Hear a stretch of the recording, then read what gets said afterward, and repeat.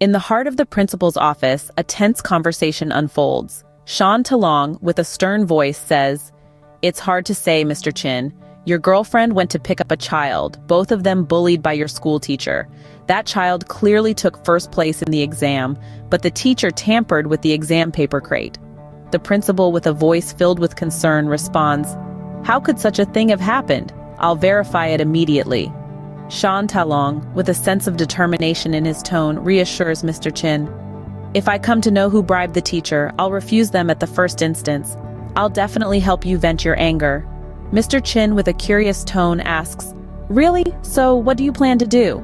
Shan Talong, with a hint of anger in his voice, replies, "This person is too detestable. We should have this child driven out of school, never to return. Let them bow their heads in shame for a lifetime." Mr. Chin, with a resigned tone, agrees. "Then do as you say, Shan Talong." Shan Talong, with a sense of victory in his voice, assures, "Definitely, Mr. Chin. I'll find this little bastard and the old bastard and sort them out." The principal, with a sigh of relief, interrupts, "Sorry, Mr. Chin, I just verified it. Chung Chung is definitely in first place." Mr. Chin, with a commanding tone, orders, "Sure, principal, come with me and announce this matter. The children are waiting at the school area." Shan Talong, with a tone mixed with fear and excitement, thinks to himself, "This time, holding on to Mr. Chin's tie, I'll be rich." Meanwhile, at the school, a different confrontation is taking place. Miss Fang bravely confronts Miss Fusilan. "Remember what you said? Don't regret it."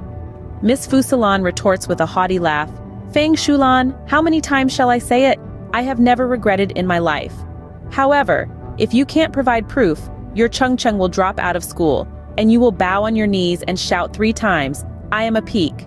Miss Fang, with a tone of defiance, warns, "Fusilan, don't bully people too much." Miss Fusilan, with a tone of arrogance, taunts, "What's wrong in bullying you? I think you can pay to build a school. You can't even afford to buy a brick here. Look at you, inferior people. You don't deserve to go to the same school as my son." Miss Fang, with a tone of determination, retorts, "Okay, when the principal arrives, I will make you regret." Miss Fu, with a tone of disbelief, laughs, "Haha, I regret?